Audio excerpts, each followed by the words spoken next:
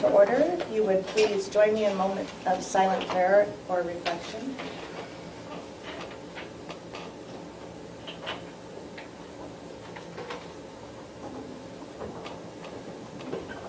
Thank you. Martha Jo, if you do roll call. Alan Ward. Here. Kathy Cox. Pat Rooney. Here. John Masden. Here. Nicole Cohen. Here. Please join me in the Pledge of Allegiance. I pledge allegiance to the flag of the United States of America and to the republic for which it stands, one nation under God, indivisible, with liberty and justice for all.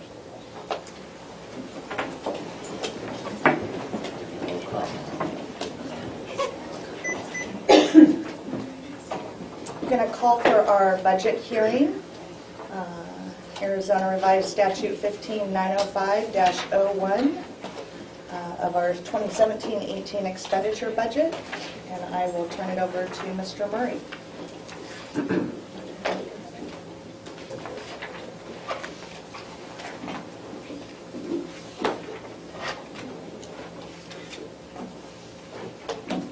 Madam President, members of the board, the district must adopt the 2017-18 budget no later than July 15, 2017, and file the adopted budget with the Mojave County Superintendent and Superintendent of Public Instruction no later than July 18, 2017. The proposed budget summary was posted on the Arizona Department of Education website on June 28, 2017. In accordance with ARS 15-905A2, districts that maintain a website must provide a link on their website to ADE's website where the district's proposed budget summary can be viewed. Districts must also email the school finance budget team a clickable link to their webpage where the link to the proposed budget was placed. A copy of the email and a screenshot of the website will be retained in the file located in the district's business office. The full proposed and adopted budgets are kept on file at the district business office and in the governing board minutes and are made available to the public upon request. The attached summary pages are provided as background for the budget hearing. Thank you. So at this time, I guess we would accept any public comments if anybody has any comments on our budget, proposed budget.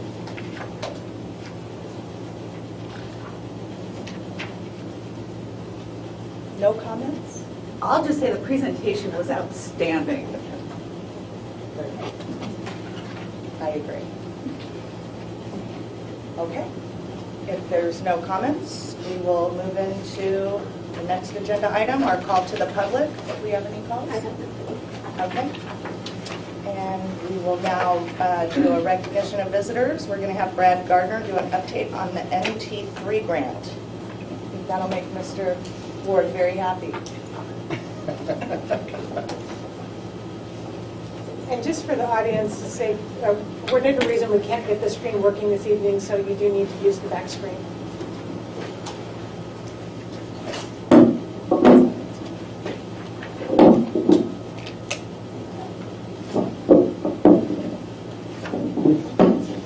Okay, update on the grant that we did secure this past year. The NT3 grant is the Network Transform Teaching.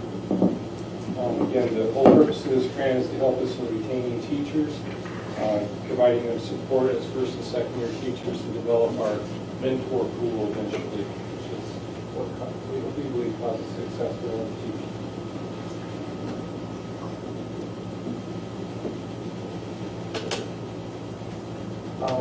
Most of the districts that have applied for the grant, that secured the grant, have received their letter of notification. So they heard it. And we're hopefully going to get our award notification within a week.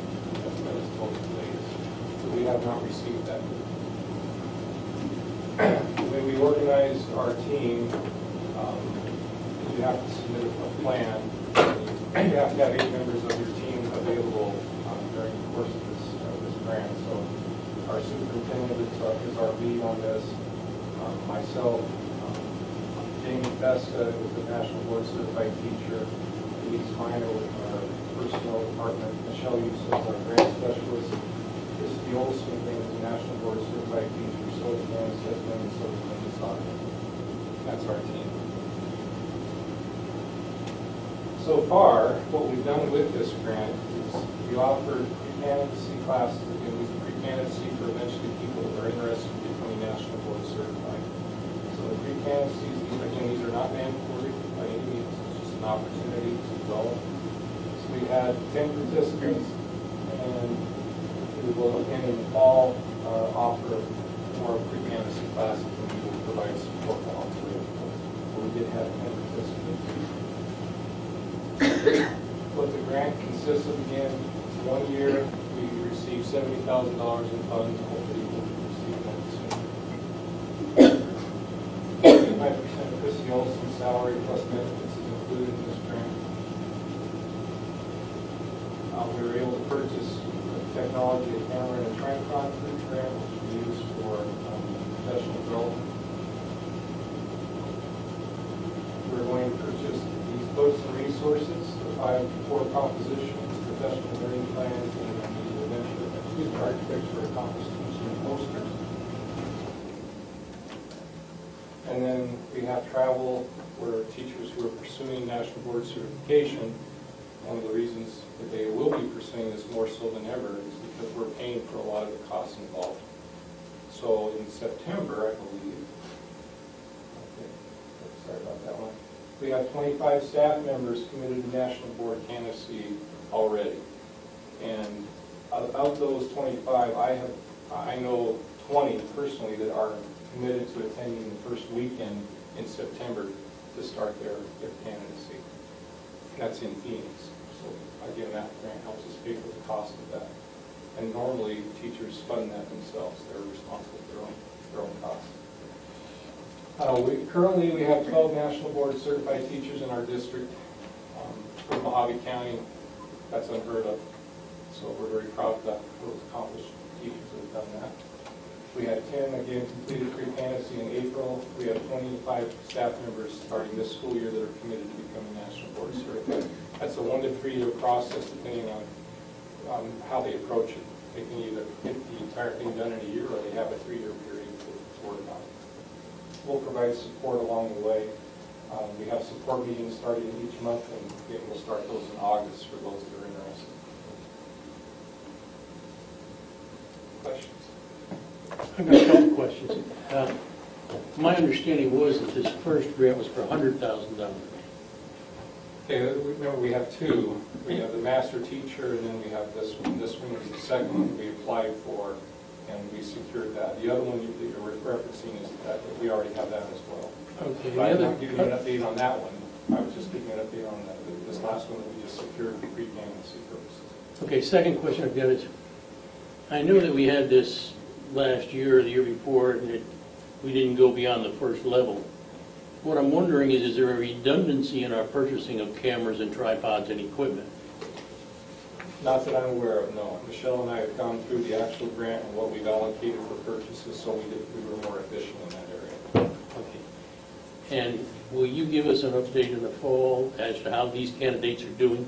Yes, and I'll also give you an update on the budget and what's been spent, and over that 3-year grant that we secured, we'll follow up with that as well. Okay. And this was recommended that in my director's minutes to the board that we put out monthly, that I'll include updates on the grants as well. That's fine. I just want to make sure we're keeping track of it and the public knows what we're doing. That's... Other questions? Thank you very much. Okay. Do we have anybody who's going to do an update for the Lake Havasu City Education Association? She did it? Okay. All right.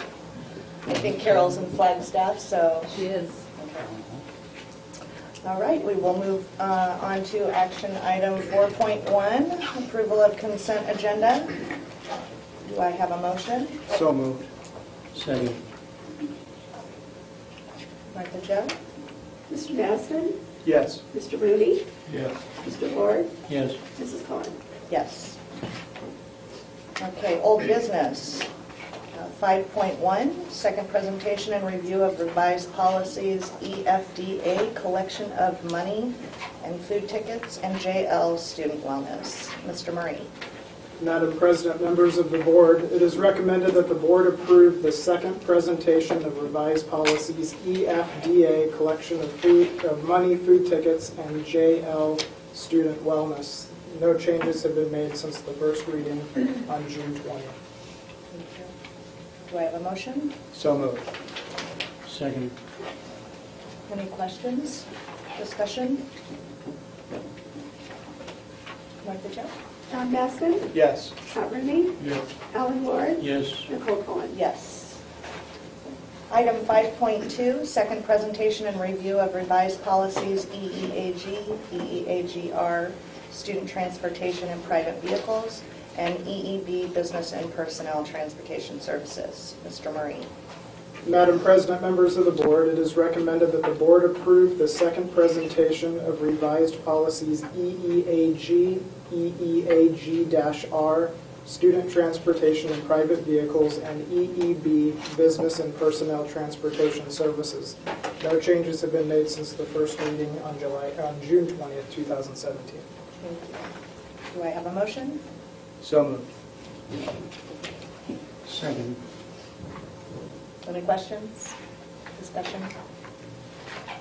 Alan Ward, Yes. Pat Rooney, John Baston, Yes. Nicole Cohen. Yes.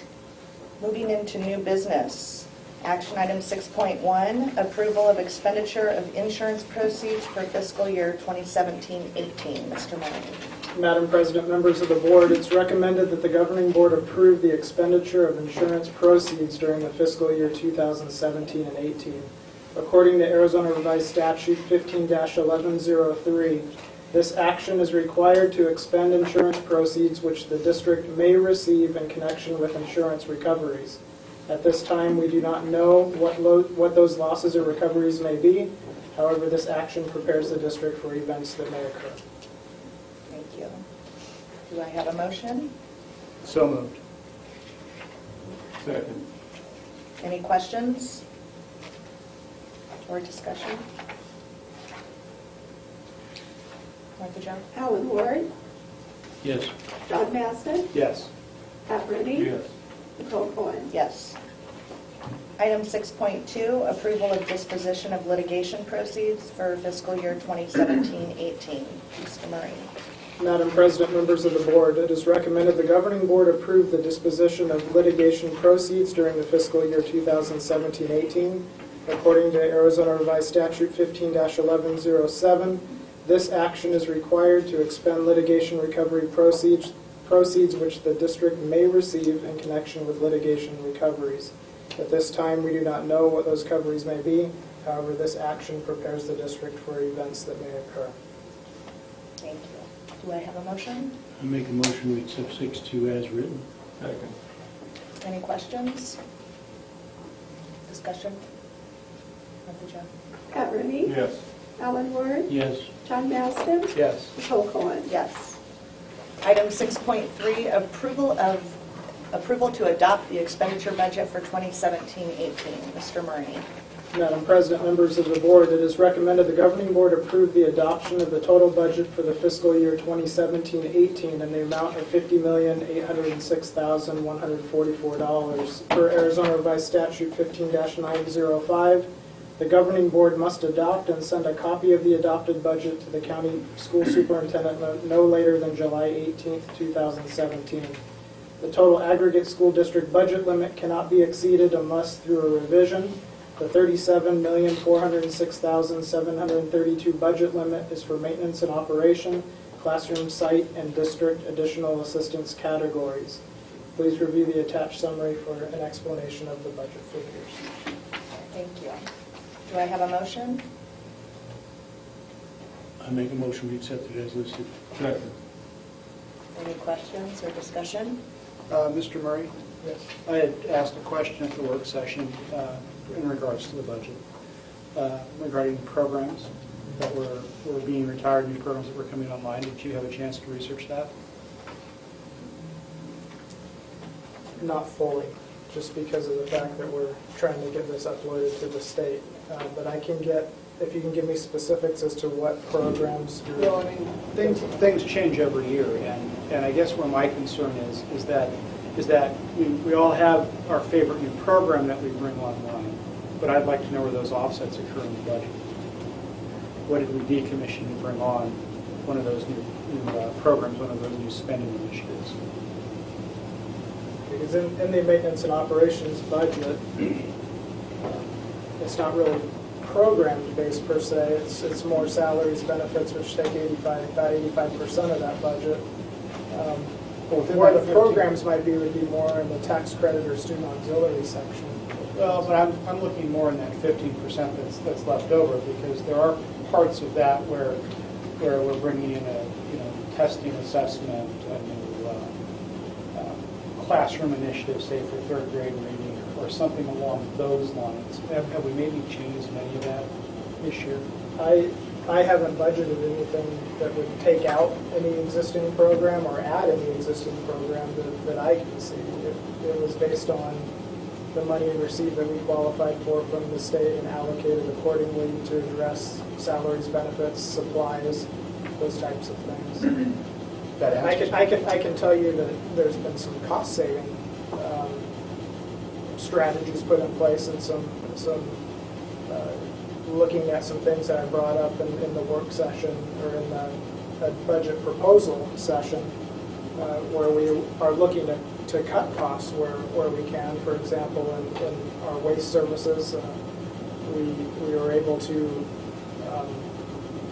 basically offset that by around $10,000 annually, just by looking at our current needs and what we were currently servicing in our schools by way of the number of dispensers or receptacles to the frequency and the trash pickup service. So we're looking at many things, but as far as programs like reading programs or those, I haven't taken anything out, nor have I added anything. So we're basically programmatically within the school, we're running about the same on the education side of things, but we are looking at facility cost and how to keep our facility cost under control and actually lower it. We're trying to reduce them, that's correct. And any new programs that would come will typically come by way of either special services or curriculum.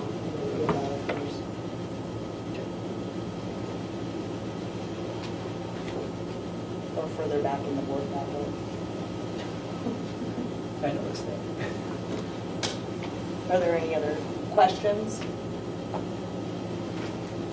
Discussion from anybody? Alan Ward, Yes. Pat Rooney, Yes. John Baston, Yes. Nicole Cohen. Yes. Okay, 6.4, attest that the adopted budget meets the requirements of the 1.06% teacher increase for 2017-18. Mr. Murray. This one's kind of lengthy, but I want to make sure I read this one very carefully. Okay, take your time. Madam President, members of the board, it is recommended that the Lake Havasu Unified School District Number 1 Governing Board attests that the 2017-18 adopted budget meets the requirements of the 1.06% increase.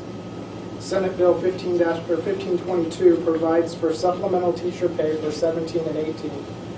Arizona school districts shall increase the salary of each teacher who taught at an Arizona district or charter school during the 2016-17 school year and will teach at an Arizona school district or charter during the 2017-18 school year by 1.06% based on their 16-17 salary, which includes stipends and classroom site fund Prop 301 payments. This shall be in addition to other salary increases the teacher would have otherwise received during the 2017-18 school year. Districts have been instructed that only teachers paid through Function Code 1000 are eligible to receive the 1.06% increase. Function 1000 includes the activities dealing directly with the interaction between teachers and students. Certified staff who are identified in the USFR as offering support services in Function 2000 or any other function including attendance, guidance, health, psychological, speech and audiology, OT, PT, academic coach, and teachers on assignment unfortunately are not eligible for the 1.06% increase as defined by the state and Auditor General's office. Monies that a school district receives from the 1.06% increase and related benefits shall be included in the school district's general budget limit. District governing boards are required to attest that the adopted budget meets the requirements of the 1.06% increase and attest to the information provided regarding the 1.06% increase through a separate vote. The calculated increase presented today is an estimate amount based on the data currently available. A revised budget will be presented to the board with finalized figures prior to November 1st, 2017. The district's business office has notified teachers of the scheduled date and time of this action. The current plan is to either make one payment to teachers in December or perhaps split the payment into two, one in December and another in spring 2018. A public hearing was posted to the Arizona Department of Education on June 28, 2017, and a link was also posted on the district's website. Thank you. Do I have a motion? Make a motion we accept 6.4 as written. Second. Any questions or discussion? Statement. 1.06% is not enough. But it's a start. I wrote on my personal Facebook site, I said kudos, and somebody got after me about saying kudos to the state for giving 1.06%.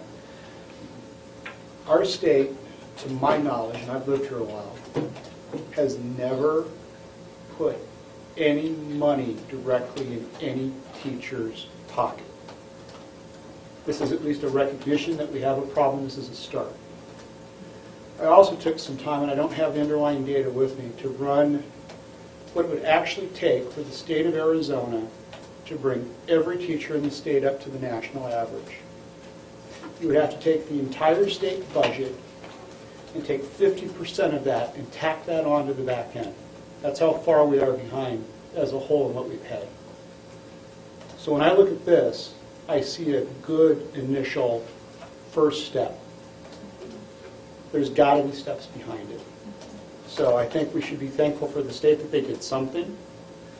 It doesn't mean they're out of the woods. It means they got to do more.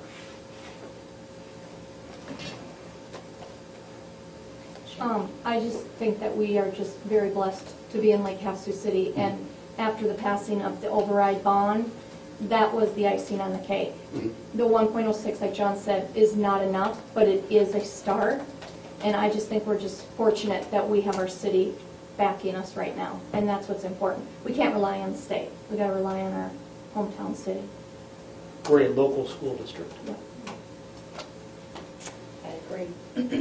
And I'd also like to take it one step further and point out that when we're talking with our legislators and when we're talking about the funding formula, it would also be good for us all to educate ourselves on our state land trust and the lack of dollars that are coming into our coffers, because we're not making the revenue off of the land that the federal government is controlling, and that money is supposed to directly go to fund our public schools. So I think we really fail when we don't mention that and bring that into the conversation when we're talking about funding.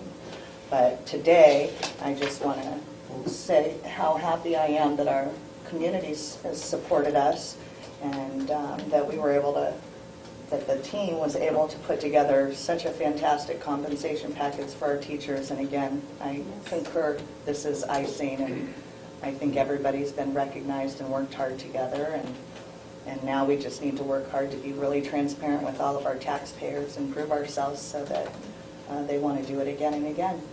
So. Well, aren't the trust lands separate from the federal lands? Trust lands have already been given to the state. The trust lands are separate. The fact of the matter is, those trust lands that have been given to the state, you have a board that is responsible for doing that. So I'm not trying to confuse it. I was not talking about the trust lands or Prop 123. I'm sorry. That is, you know, to go ahead and put those together, because those trust lands are under the control of the state, and so whether they lease them or sell them, it's their responsibility to be good stewards of that gift. I'm talking about the federal lands, Okay. which is over 44%, I believe, of our land in Arizona that is not managed by our state land trust and that is not public land, so, or private land. And that is what we're losing out I just on. wanted to clarify that. Sorry, because thank you for- Those are already there for. Right. And I thought I and said they've federal been there land, for but a if I long said time. state land Okay. trust, I apologize. Okay. So, if there's no other questions or comments, go ahead and call for the vote. John Baston, Yes. Alan Ward, Yes. Pat Rooney, Yes. Nicole Collins. Yes. 6.5, approval of IGA between Crane Elementary School District and Lake Havasu Unified School District for the purchase of Crane Elementary Dynamic Curriculum. Mr. Clark, Mrs. Desire. Thank you. Actually, Mr. Gardner and I do have a presentation if the board would like to see it. I'd like to introduce the item first. It is our recommendation that the governing board approve the IGA between Crane Elementary School District and Lake Havasu Unified School District created to purchase the Crane Elementary Dynamic Curriculum Strategies. The cost is estimated at $7,500 for 2017-18. And as a prerequisite to Mr. Masden's questions, this has been budgeted out of the Instructional Improvement Program funding, which is also referred to as in-game gaming, since it's specifically for improving curriculum and instruction. Thank you. The rationale, basically the State Board of Education, as all of you are aware, have adopted newly revised Arizona College and Career Ready standards for mathematics and English language arts. These were adopted in December of 2016. These standards are to be fully implemented by 2018, and the AZ merit assessment will be aligned to these new standards by this time. In addition, new science and social studies standards will likely be adopted in the very near future. We're anticipating probably within the next year.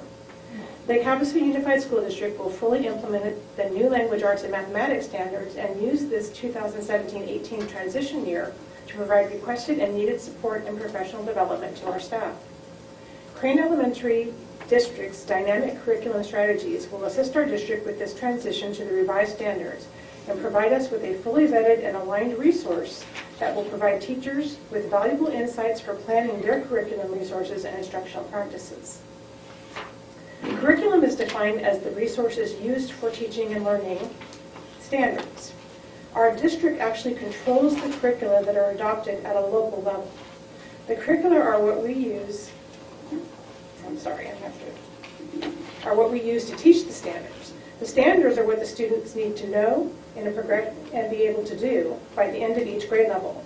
Standards build across grade levels in a progression of increasing understanding and through a range of cognitive demand levels. Instruction is the methods used by teachers to teach their students. Instructional techniques are employed by individual teachers in response to the needs of the students in their classes and are based upon the identified standard and selected curriculum. Part of the reason that we included this in the backup information is that what we are asking for the board to approve is the purchase of what Crane calls a curriculum, but what is actually a standards map. And so we'd like to present some information to demonstrate what that is. What Crane has done is use full-time release language arts and mathematics specialists. They've taken each of the standards by subject and grade level. They've identified the skills required for mastery in each. They've identified the grade level standard below and above that links to the progression in learning. They've identified the common misconceptions that students and teachers experience when teaching that standard. And then they've identified the cognitive level or rigor required in order to demonstrate mastery of the standard.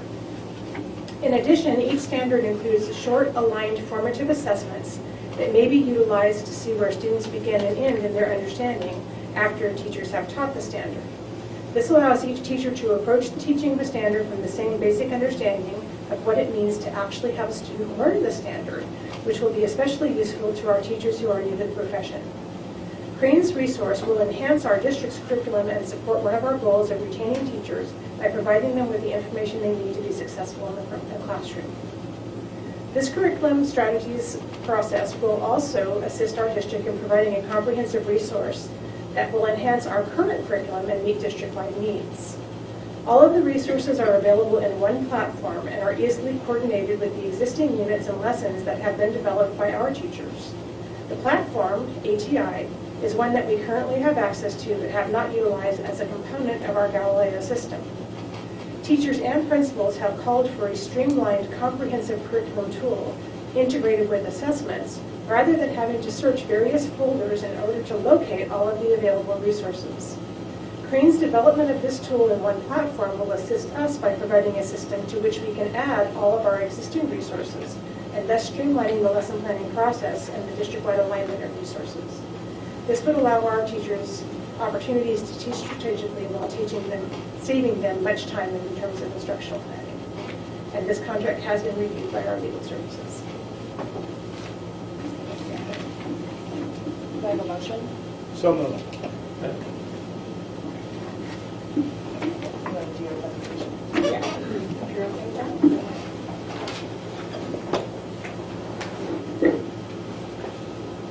Before I start, I just wanted to reiterate the importance of retaining teachers. I was asked to write a letter of recommendation this summer for Erin Epler. She's applying for a position back east, and she was a national board certified teacher.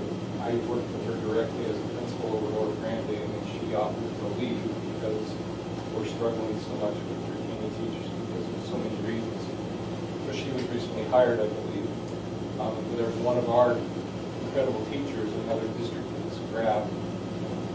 So again, going back to the idea of retaining teachers and the grants that we applied for, these are all positives in the past that we're writing on. Things are starting to look better for our district. Anyway, since I've been Director of Educational Services, when I came over here, the first thing that I was introduced to was the standards for AIMS. Within 2 years after that, then we were charged with the Common Core standards, so we had a tremendous change there. And within that time period, then along came PARC. And then after that, we adjusted from PARC, now we're back to the Arizona Revised College and Career Ready standards. So in 6 years, we've gone through a 2-year period over time where we've changed everything. And it's very frustrating because you're providing training, you're trying to secure the resources with very little money. And then all of a sudden it flips and you have to start over and then people leave. So you provided all that training and then as a result you have to basically go back to square one. So I'm hopeful these are actually, these new standards that we have are Arizona standards. I'll do a presentation in the near future in the fall about the newly revised standards. Diana Douglas traveled throughout the state and actually got public feedback on those standards. Experts from across the state joined in, so I do believe we actually have a set of Arizona College and Career Ready standards that we can all be proud of. With that said, what this opportunity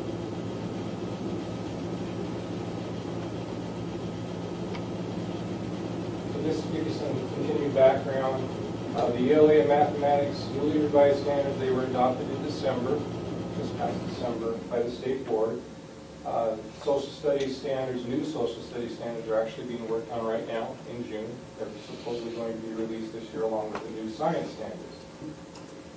The newly revised standards are to be assessed, and they'll be aligned with the Arizona Merit Test in 2018 and 19. So basically we have a year, a transition year, to prepare our teachers to understand fully what these newly revised standards are and what they expect students to be able to do. So that this year is basically a transition year for us. Prior to 2015, the ELA mathematics standards were paced by grade level and content area, so we developed a curriculum map for each grade level, ELA in math and social studies and science. I had a group of teachers work on these over the course of the summer over the last 4 years, and they basically unpacked these standards so that they identified what students really needed to know and what teachers had to do to present that information. So we had units of study, they were all aligned to the standards, but not all of the standards have been addressed simply because of the resources we don't have and time. That's an issue. All of the resources that we have created are located in folders on the All Shared Drive. All of our teachers know how to access those, but again, they're in different places. One of the things that we try to focus on is trying to give teachers more time. That's what I've been told repeatedly by teachers. We just need more time, Brad. We have a lot on our plate. We just need more time to plan. So we tried to, I started horizontal and vertical articulation meetings to help in that area. So people started to work together as teams in their planning. Anyway, they were brought together to identify the standards. They were to identify how students will demonstrate they have learned the standard, identify the curriculum material that will support the content knowledge, and then the instructional strategies that will engage learning at that level. And we call this backwards design. We hope teachers have a shared understanding of the standards and what they mean is essential. And curriculum, again, here is standards driven. It's driven by the state. They supply us with the standards. They were adopted, so that's what we teach. However, the structure allows us to control our own curriculum at the local level, so we decide the resources and the hows and the whats. That's based on our decisions. What Crane has offered, this is not a curriculum. It is simply a platform to house their strategies that they develop. They've also addressed the newly revised Arizona standards, which are much more rigorous than the previous standards. Any curricula that I've looked at is extremely costly. A lot of it is canned. It's just reinvented, and it's a way for corporations to make a lot of money off of the backs of educators. So I've not pursued any of that. Cranes is not any of that, by the way. It's simply a resource and tool for teachers. All of their information, which is unwrapping of the standards, as Diana read to us, is located on one digital platform, so it's easily navigated by staff members.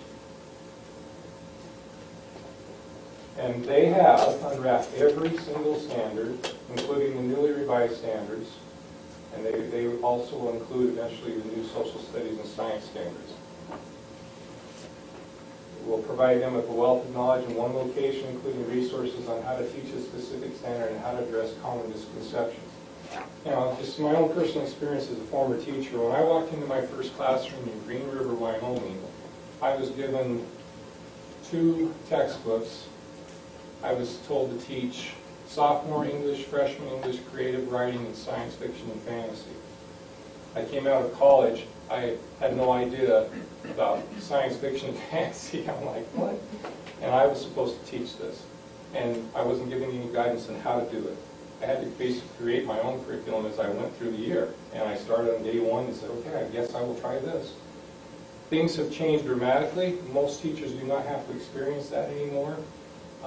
You're usually given a resource right away, and you have these standards that help you understand what you're supposed to teach and when to teach it. Again, so this is what the goal is from this, is it gives us the resource. The teachers aren't hunting and pecking and trying to find things.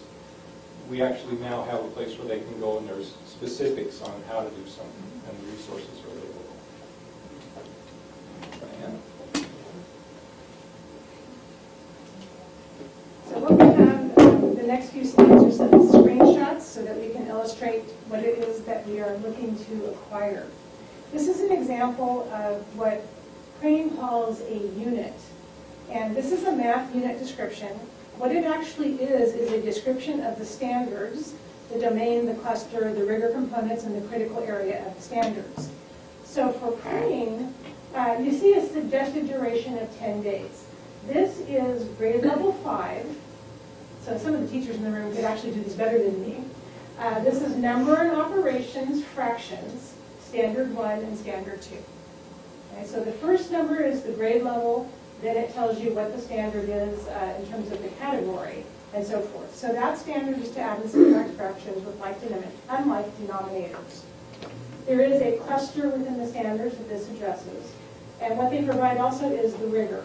So the rigor in this particular standard is to build conceptual understanding, to use real-world problems for application, and develop fluency. When we talk about rigor, the 3 levels of rigor are conceptual, application, and procedural. So one of the things that's important is that fluency, that procedural knowledge, that practice, that automaticity, and the mathematics skills is a part of all of the different standards in the level of rigor.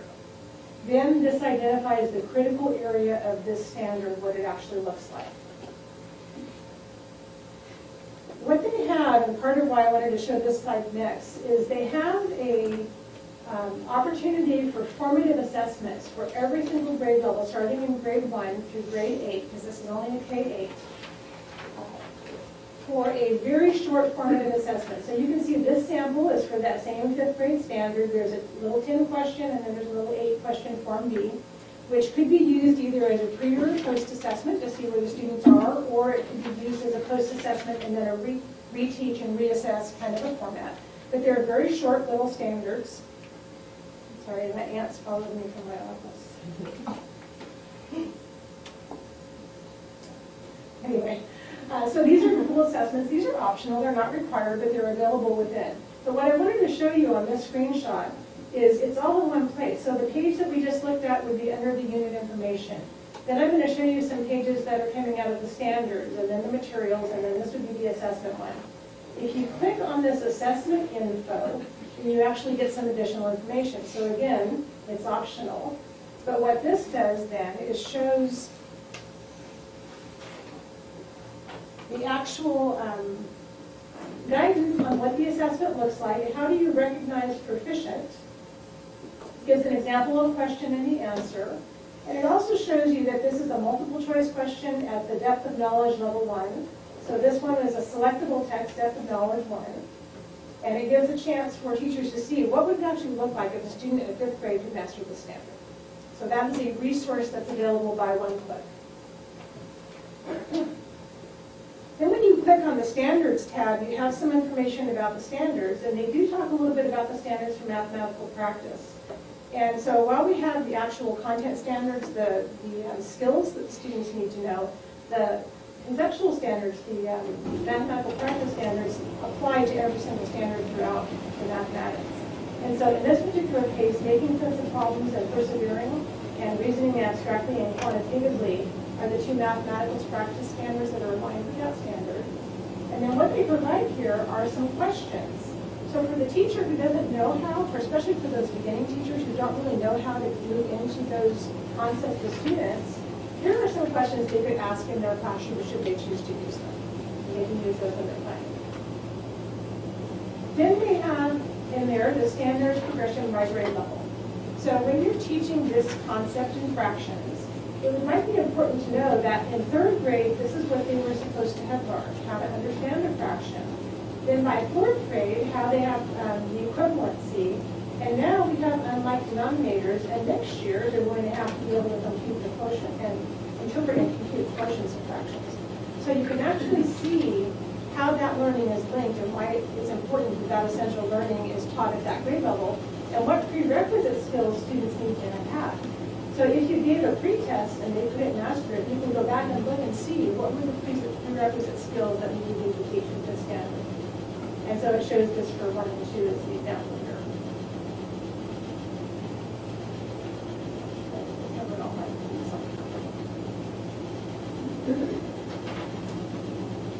Then this page is simply the page before. We saw 3rd grade understanding of fraction. Here's what that really means.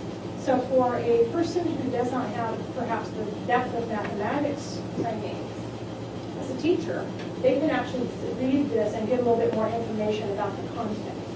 Or if they don't need it, they don't have to. Then we have the rigor component. So I mentioned the 3 components of rigor. What this does is identify, in order to have students have conceptual understanding of this, they need to know to be able to do these things. For procedural understanding, they need to be able to do these things. And then for application, there are some examples as well. So this is really pretty specific. As an example, it says, understand that denominators tell the size of the parts, and having the same size parts makes adding and subtracting fractions easier. So that's a conceptual piece of adding unlike denominators. Then there's a tab that identifies all of the terminology for that standard. And so what are the big terms that students can use to learn? And there is information there that they can link to. And then there's a little bit of information in terms of the way we teach fractions. And one of the interesting pieces here is they tie the mathematics back to the language arts. And there's another place where you'll see this as well, as an adjective, noun, thing, And then if you want to go deeper into that, there's more information for the teacher as well as a resource.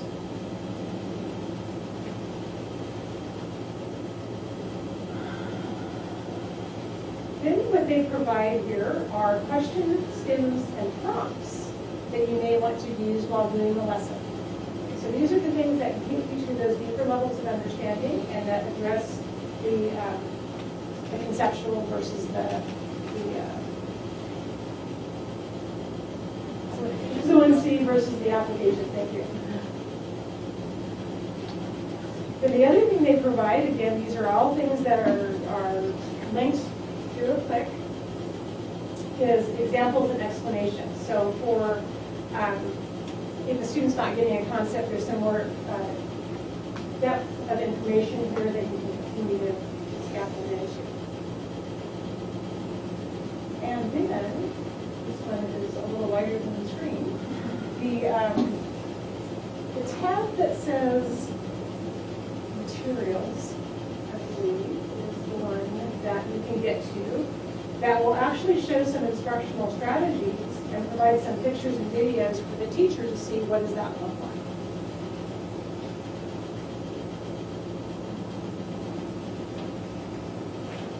One of the areas that is, I think, personally very helpful, and I don't know how elementary teachers would feel about this in terms of mathematics, but there are common misunderstandings that students have in mathematics that some of us who learned it one way and wouldn't know how to address. And so one of the things they talk about here is that, you may have to have a little bit of review here of equivalent fractions, but one of the things that is a common misunderstanding is that when we're doing fractions and students are asked to model them, they often mix models. So they'll take a circle and divide it into thirds, but then they'll use a box to show fourths, and the circle and the box really aren't comparable. They're confusing, and they cause misconceptions for students in the process. And so this talks about what are some of those misconceptions and how do you help to not have those happen in your classroom. And then the other thing they talk about, which I realize that a lot of us like to use, are some of the tricks to get to an answer. And they talk about how harmful it is for some of those tricks to be used, because students can do it, but they have no idea how it works, which then interferes with later conceptual understanding that they need to gain.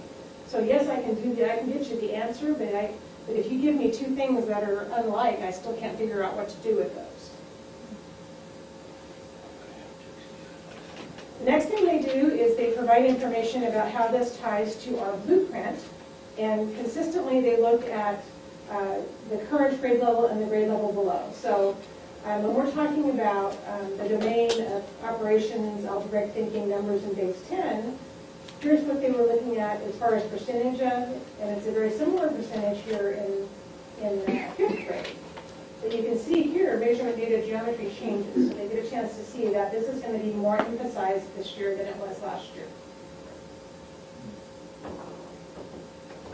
Then we also provide the descriptors here of what is the definition for when a student is proficient. So when you look at your student's performance, how do you determine how they might be scored if they're mentally proficient, partially, or highly? This says this for the 4th grade, the grade level before, and then for the grade level that you're in. What this also includes are samples of assessment items that were taken from the Easy Merit, from the PARC, from the SBAC, just to give a variety of what assessment might look like. And then also some samples of mathematical tasks that you could use with live links. So if someone was interested in a task for using equivalent fractions, you could click on the problem that's a measuring cups problem. So students can begin to use those. So those are available as resources and examples of what resources would look like.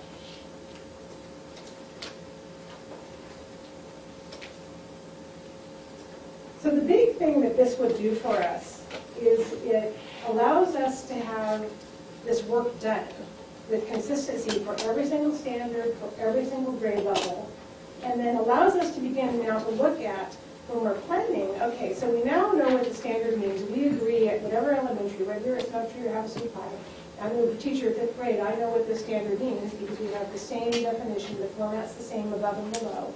And now it allows us to spend our time really planning what are the experiences we want to have with children to create those experiences. We're not trying to gather information for ourselves first.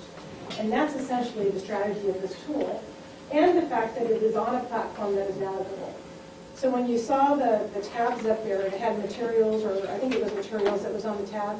So we could actually link all of our units so that when you click on the materials, all of the units that our teachers have created for that grade level and that standard would be available in one place. And that is huge. Again, on the money and time issue, one of the things it does is gives us a standard base. As we're looking at developing our own district curriculum committees and starting to look at a subcommittee, we can all be starting on the same page of, okay, this is what we need to teach. Let's talk about how this curriculum actually fits or doesn't fit with this particular standard. One of the things that I would like to mention as well, and this is something that isn't necessarily something we had public discussion about, but in looking at our assessment results, and I don't want to say that one test on any given day defines us, because it does not define us. But we have seen a trend, particularly with mathematics, at the middle school level, where at the 8th grade level our students are not performing well. One of the areas that, and I did not discover this, someone else was looking at it carefully and analyzing it, says, well, you know, for however long, the way we've always done it is we've taught the high school Algebra AD class at the 8th grade, and then they go into 9th grade Algebra 1, or whatever we call it. Or for the advanced level, they take Algebra 1 at the 8th grade. But what is happening is our students are not getting the 8th grade math standards. And so one of our tasks for this year was going to be to take all of the 8th grade math standards, unwrap them, identify, do all of this work on the 8th grade math standards for our middle school teachers, because they're going to have to do that work this year in order to start next year. Our commitment is that starting with the 17-18 school year, mathematics, 8th grade math will be the 8th grade standards, which is the foundation for algebra, for geometry, etc., and not the Algebra AB course that they would have had at the high school. So that's one of the areas that kind of prompted us looking at, you know, what can we do to save ourselves time and money that would provide us a resource? That's it. I'm happy to answer your questions. Where's Crane Elementary District? Where is that? They are in Yuma. So they put all this together and then they in turn can sell it to different school districts? So yes, so what happened was they've been doing this work for a couple of years, and they have a lot of money. I'm sure it's because of a number of reasons. Well, their title, and they're a big title. they streamlined this for this purpose. They took all their money and put it in this book. Put it in that, and then get it back by Right. selling it And to so different districts. Right, so what they're doing is, this is the first year, it's still sort of a beta year. They presented at a Title I conference at the invitation of the Arizona Department of Ed, because it is such a solid program, and it has been a couple of years of being vetted. And what they're doing is allowing us to utilize what they've created through the same platform. We would own the information to date. So all of that standards unwrapping, all of that would become ours. To continue membership is when you get the update. So everything, I mean, they're paying all these people to continue to update, to add to it, and so forth. So what we were looking at is this allows us to set that foundation, not have to replicate all of this work. It gives us the basic for all of the standards. Looking at perhaps a 2-year commitment so that some of that work that they're paying to have done at the social studies and science level will be ready for us. Being able to bring our curriculum in and then actually have a format that we can now do this with our 9 through 12. Because we don't have the 9 through 12 done to the degree that the system done here. We have similar to what we have right now at the elementary, which is the majority of them are unwrapped and have units, but the format may not be exactly the same. They may not necessarily be consistent in the information they contain, and they're not all easily located. So we pay for it maybe for 2 years and then hopefully develop it in-house. Yeah, expand it, yeah. Because this foundation work, as long as the standards don't change again, Sure. that foundation work is done for us. That would be Any other questions? Mr. Ward? I have a couple of problems. I'm going to support you on this because I trust you and our teachers to teach these kids. But the problems I have, I told you before about partnerships. Partnerships, you can quickly wind up with the tail wagging the dog. Now, you say a 2-year commitment, but I will guarantee you, I'll put it in money right now. At the end of 2 years, when you have something being provided for you that you don't have to use your own efforts for, you're going to continue it. That worries me. The other thing that worries me is it's easy to explain this in mathematics, but they talk about misconceptions here. When we start getting into history, English even, there's a lot of areas there where what they call a misconception, we may not call a misconception. And it worries me that we may wind up following their lead on things we don't want to follow. But like I said, I'm trusting you and the teachers to stay on top of this. But I can see some deep pitfalls in this. I'm going to echo what you said as far as the history and the English side of things. I think this is going to be a permanent fixture, I think, for different reasons than what Mr. Ward has indicated. The state of Arizona has gotten into this bad habit of revising everything every 2 years. I think we make a 2-year commitment, we're going to find that they've changed something that we're going to need help with in 2 years. My other concern is the staff. I mean, have we talked to staff at all about this? So actually, no. We did this presentation to our admin team, to our principals. And part of this came out of the issue of just not being able to find things, how are we going to develop some sort of a platform to put everything on, looking at the lack of consistency and where the gaps are in just the work that we have that's a resource to teachers. And so what our plan was to do is to talk with principals. Some of our principals did talk to staff. I don't want to speak to that, but we didn't roll it out to staff. We asked the principals to share it as they deemed fit. And look at it, providing it as a resource for planning that would then be the springboard for additional work that our teachers could do without having to recreate or go back and backfill some of the areas that we have. The other issue, and again, I share this, is we just in looking at, and we'll see this when we present our results. Some of those were in progress, so I didn't want to talk too much about them. But we don't necessarily have consistency across grade levels and across schools. So we may see that when we look at, we would expect to see, you can visualize, looking at people's results by grade level, all of our schools kind of following the same pattern based on the quality of what we have as content. But we see some where there might be a grade level that's becoming very low at one side and very high at another side, which does indicate there's some lack of consistency either in the understanding of or implementation of these standards. And so one of the things that this does is it starts us all on the same page. So if I understand the answer, we have an issue where we may have disparate curriculum or disparate understanding of curriculum at various school sites. Disparate understanding of the standards. Okay. The other thing that bothers me too is with this, with these examples they're giving us and everything, is it becomes very simple to say, that's the way you're going to teach it.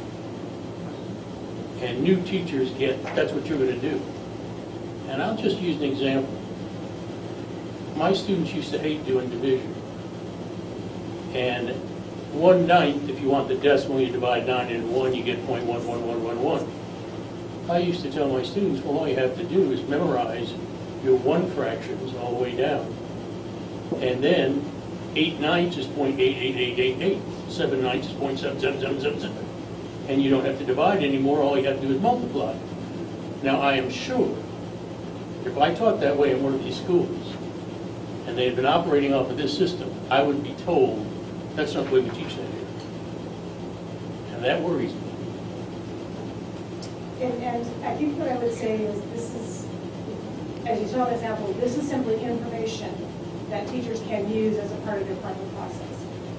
I didn't hear this quote, but basically what I was told was said by one of our teachers is, typically I have 4 different documents out that I'm looking at while I'm planning my lessons. What this does is put it all on a screen and I can click around through it.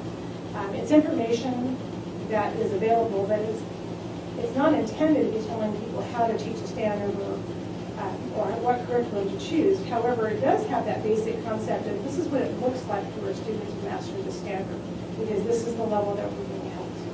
Yeah, I'm not saying we shouldn't do it. I'm simply saying we have to keep in perspective that what looks so wonderful to us today can morph into something totally different 2 or 3 years from now. I don't disagree with that.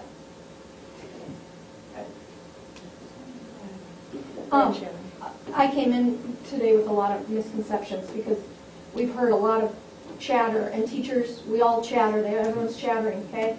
So in hindsight, I think just a suggestion would be is if you did bring some teachers on board who have looked at this, who went, this is, because now that I see this, I'm excited. But you don't have any teachers on board, and so right now, you've got a lot of scared teachers who are, what's Brad gonna tell us to do when we come back to school? I don't see it as, it's completely different from what I heard it was, and I tried to talk with Brad a couple weeks ago about it too. The thing I'm really excited about was the formatives. And I know you didn't mention this, but we have a lot of kids coming in with gaps from the grade levels above. I personally, when I saw those formatives, I looked at it and went, you know what? I would love to take that 4th grade formative for that same standard, give that as a pretest to see where my kid, if they're coming in missing those standards from 4th grade, so we've got, yes. So I really like that. The rigor and the questions and the prompts that they gave us, I see that as very valuable to brand new teachers, because a lot of times they don't have those skills yet, they don't know those questions, so I really like that. Question, pacing guide. Does this come with the pacing guide, or do we use what we have now in our district? That's a good question. They have already lined it up by quarters, however, we are not planning to use their pacing guide. Okay. We have a pacing guide. Yes. What we would probably do is, as we use this, is look and see. Do we have any questions about what we're doing? Is there a reason they chose to pace them the way they did? But our plan is to go into the 17-18 using our pacing guide. Using our pacing guide with this. So the standards are the standards. Okay, yeah, they are. Yeah. I'm excited. I think it's great, and I think if you show a couple of teachers at each school who get on board with it, I think teachers will use it. The other thing I wanted to say is we do the verticulation and the horizontal meetings, and at the very beginning of the year, usually when we meet with our grade level across the board, I feel like sometimes they're very valuable, and I think that would be very valuable if we could have more of those. So maybe once a month in those meetings, maybe all the 5th grade teachers could get together and talk about that with the new teachers, and you bring your ideas. And that way, again, we're closing that gap because we have a very transient school district here. We get kids from all other schools. So just a suggestion, that would be good. And 5th and 6th grade to be separate. I'd just like to address some of the questions that we've had and concerns over here too.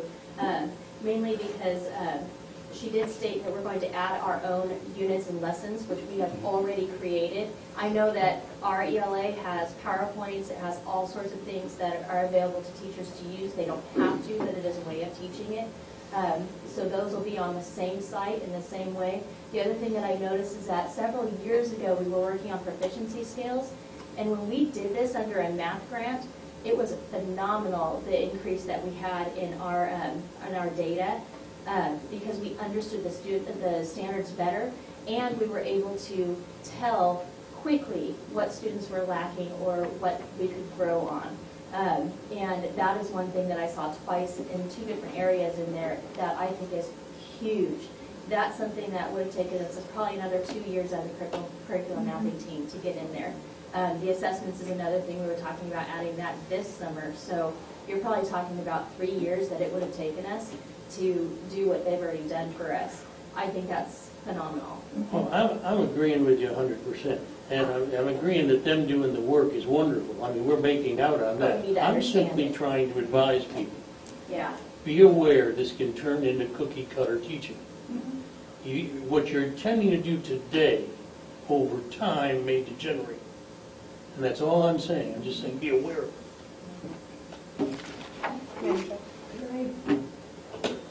Just a couple things. Once after we had our admin team presentation, and then once I heard the framing of, a teacher sits down and says, okay, we're ready to teach these standards via this novel, we're not necessarily changing that, but I'm gonna look in this system and say, okay, well, what we used in the past, are we at the right DOK level? Are we even in the right area? And it gives, it's all in one place. Because I'll say at Thunderbolt, teachers are going out and getting their own things because that's what they have to do. And then it's, Connie may think this is a different level than Andrea, et cetera. So to have the opportunity to say, we know because this has been vetted, to take what we've been doing even and then kind of run it through and see where are we at. Are we okay? Awesome. We're going to upload it and we're going to keep them, or maybe we need to up the rigor or maybe lower. I don't, different things. But so, and then the planning thing, I think once we've seen it like this, Shannon, like you said, I just think it's going to make a huge difference for teachers to be able to go one place. And then I would say feedback that I've had over the years from my new teachers is, yeah, all this stuff is everywhere, but it's overwhelming. It's overwhelming. And so I don't even know.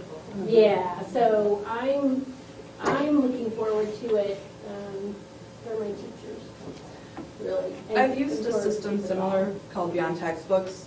I would only recommend using the pacing guide because I can tell you right now the standard in ELA that Shannon's teaching over at Starline is not the same one I'm teaching over at Havasupai. And if their pacing guide does it like Beyond Textbooks, it maps it. So this week you're teaching this standard for this many days. This week you're teaching this standard for this many days. That way all of our schools are teaching the same standard at the same time. So then when our transient kids do move from school to school, they're not missing anything or relearning something that they've already done. Because our pacing guide just tells us what to teach in a quarter. I can teach them in any order at any time. Or, I would say, though, that we're still teaching kids. So at my school, it may take longer. And that's if you what tell I'm me on asking. Tuesday, I'm teaching this, and my kids aren't ready. Right, and you can move on quicker. It just gives a recommendation of, like it said, suggested 10 days. You may not need that full 10 days. I would, but yeah. Our I would units and say lessons that. have that on there, though. Their duration's on there. Yeah. Right, but we're not set up to all teach at the same standard around the same time. No. It depends if you're following the units and lessons. If you're doing you mean like. There's the other. Yeah. Well, If you're doing that. We have our pacing guides, but we have also created units and lessons for each quarter. And if you're going along the units and lessons, then we should be pretty much in the same Can I place. interject a second? This is a transition year, and that's the whole point, is we need to sit down as a group over the course of the year and look at our resources and then align things and say, okay, this is where we need to focus on this standard, and this is when it should be taught, and we all agree. Yeah, I think the big thing that I see is everything's in one place. And I've been out of the classroom 5 years, I'm going back in the classroom, so that excites me. My concern is, has anybody tried the links? Has everything, this is the first year it's vetted, but nobody I've talked to has ever really gone in. And I know at the articulation meeting I went to, we talked about it. I know Corey said it's not something that we are going to have to use, but to try and get it, but we couldn't even get on to do anything with to experience it. So my concern is we're purchasing something before we know, is everything working, and who do we have support for it? If things are not. Yeah, that's part of our agreement. They provide support, and so does ATI. Okay. So we have somebody there available 24/7. I think it will be critical to, which everybody has said, but that this year teachers know this is year one. So it's not you must do this by this time. It's just, hey, this is year one, and we're going to see where we, like Brad said, we're going to see where we're at, what adjustments do we make. I think that will take some worry away from teachers. It's a resource. Yeah, it's a resource. Say that, make sure that educators understand that it's a resource to use. And then It's it'll not be something to follow, Yeah. because it's a resource. And that the principals are all on the same page with that. Absolutely. It also doesn't have a lot of materials. Like, I know we have our phonics program and our reading program, but a lot of that stuff, if we wanted to make it the correct rigor and up to those standards, that's where a lot of the supplementing comes in, because I have to bring in this, because now in kindergarten I'm teaching all of these things, and I need extra resources that aren't covered in some of our things. So that's, I think, where a lot of people are concerned too, is like, it is a resource, it gives us more information, but is it giving us like more materials to like, yeah, that's great, I'd love to teach that way, but do I have to go and create or find something to like put it all together? Here's what I think the cool part of that is. It's a platform. That's all it is. Anything above the platform is you. So if you like this resource or you like this extra little piece over here that you want to bring into it, as the individual teacher, it doesn't take your individuality away. And when you get into teaching, it's the individuality of the teacher that I think is important. The teachers bring something, and you can't just simply say, we're going to teach you math, and this is how we're going to teach you math. If we don't teach you math this way, you're never going to learn it because you're just too dumb to learn math. You've got to have a teacher that says, well, maybe you don't learn this way. Maybe I have to do it this way. Maybe I have to go back to flashcards and memorization, and the way I was taught math. Back when I was told this is the way you will learn math, or you're dumb. But I think it allows you to have the flexibility as a teacher, and it builds us into a standard that will get the child to what the desired outcome is, and that is getting through those testing points and getting to proficiency in the standard. And I think as long as it does that, I don't see a problem with it. But the danger is that sometimes, which was what Mr. Ward's point was, sometimes when we build that framework, that platform, sometimes we build too much platform. And the trick here is getting the balancing act right to where we are empowering the teacher based on what we're doing to hit the standard and not forcing them into this is the only way to hit the standard. As long as we do those things, it's a good program and it's a winner. If we encroach one way or the other, too high or too low, we're going to miss the mark. And I like the way this lays out. I like the way that the dashboard looks. I think that what I've read in here, the presentation, I'm very comfortable with it. I think the other thing I like is I'm watching everybody out here talk as a staff. And it's nice to see you excited about teaching. We're not talking about salaries, we're not talking about benefits, we're talking about teaching. And that to me is the biggest bonus for tonight. If you do vote on this, how soon will we be able to get our hands on it? 5-6 years tops. Vacation ended yesterday, I need it tomorrow. Brad? You have an answer. Depending on the answer. That's the question. I will visit with Mike from Crane this evening, tomorrow morning. I will say, okay, what's the next step? Because he will provide the training on the navigation of the platform for our staff. Andrea? Yeah, I'm sorry. I just wanted to add, Kelsey's point also had to do with resources. What we were able to kind of see a little bit of a presentation from the Crane staff on what it did look like, and though all the units do look differently, and the resources, the connected resources may look different, there were specific units that did have a connected link to a specific resource that had been vetted that you could look at. I mean, so for example, if you guys, I mean, we all know how much money everybody spends on Pinterest, right? But we don't all know what the quality of the lessons are going to be like. Right. They've taken the opportunity to go through and look through a lot of those resources that may look similar to what we already have in our classrooms, but they've picked and chosen the ones that really do meet that rigor level that we need. So there may not be one specific for every single unit, but there are, just so you know, there are some additional resources. The hard part is like going and finding that. Is it a paid resource, or is it something that like is free that you can go? No, I didn't. The resources we paid for. Yeah, They wouldn't tell us anything you have to pay for. Okay, because that's the hard part. And then there was even videos, like she said, videos, presentations of how that lesson might look in the classroom. And when we add to it, as far as like you were saying, we're going to be able to add to it, is that in one person adding to it, or is it giving us rights to do That's what we'll talk about. Yeah. 'Cause we'll have our own platform in the same area for our material. I'm going to go ahead and call for the vote. I think we've had tons of discussion. They're having fun. Have some fun. John Basson? Yes. Alan Ward? Yes. Pat Rooney? Yes. Nicole Cohen? Yes.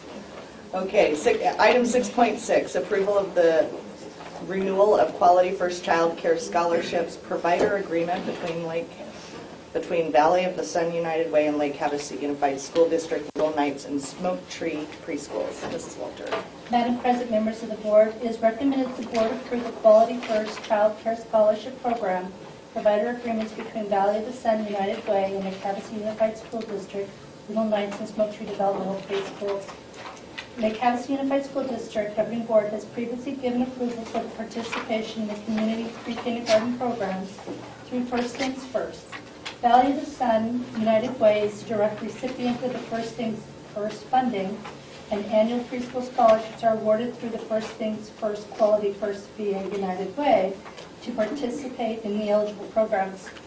Pending approval, this agreement will be in effect as of July 1st, 2017 through June 30th, 2018, with consecutive yearly renewal options pending our Quality First Star rating and available First Things First funding. This has been reviewed by legal. Thank you. Do I have a motion? So moved. Second. Any questions? Discussion? Are there any parent co-pays involved in this at all, or do we basically provide everything? We provide everything.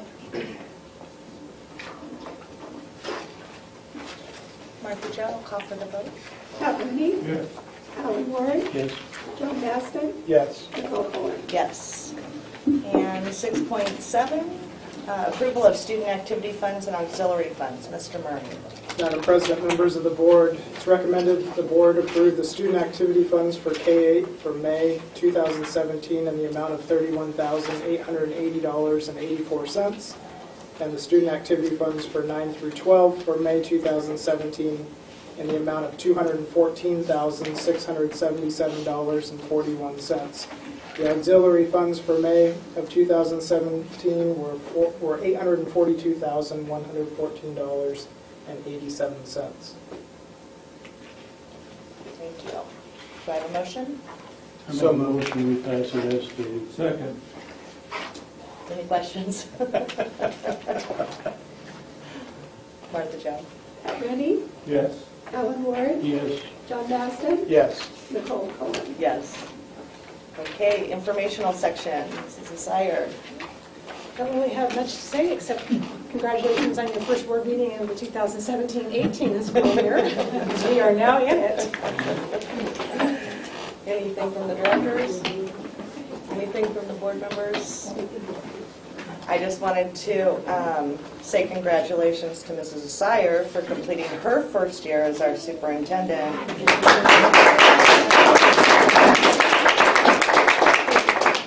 And thank all the directors for making this budget process so enjoyable this year. Thank you very much. Any calls to the public? Do I have a motion to adjourn? So moved. Second. Alan Ward? Yes. Pat Rooney? Yes.